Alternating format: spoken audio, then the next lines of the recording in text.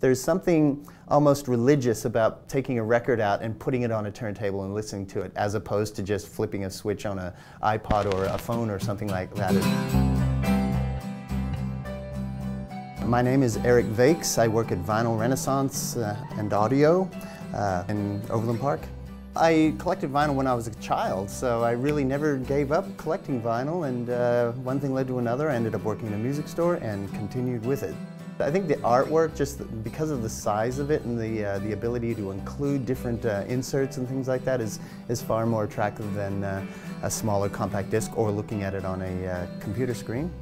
Also, colored vinyl, things like that, the stuff they can do with vinyl is kind of cool and artistic. There's a bunch of classic rock titles and artists that are huge. The Beatles, Pink Floyd, Led Zeppelin. These things consistently sell over and over. Michael Jackson's Thriller just never stops selling. Probably something like the Beatles, Abbey Road or something would probably be the big seller, but there are certain artists, classic rock stuff, that just never stops. We do more in used.